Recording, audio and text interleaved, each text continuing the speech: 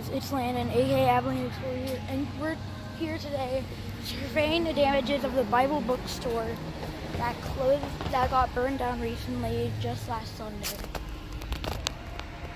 And Jesus Christ, would it be still illegal to actually get on the property of this?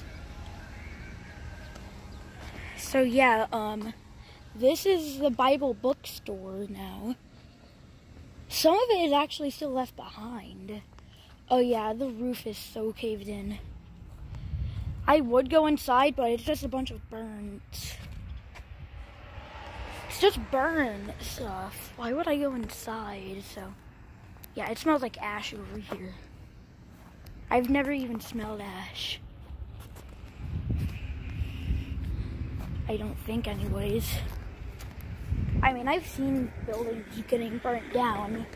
I've seen the aftermath of damages and buildings getting burnt down, but this is probably the second time I've seen it in person. It is probably the worst I've ever seen. Oh, Jesus. How did that even happen? What was wrong? Taking a walk around what used to be a Bible bookstore.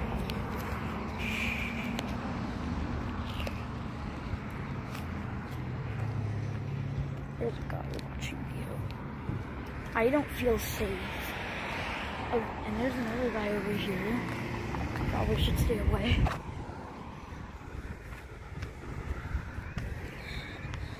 And look, over there. There's a part of the building that's still standing. I'm surprised that any part of this building even survived. The rest of the building, just Jesus. My God. It rained a lot as well, I guess.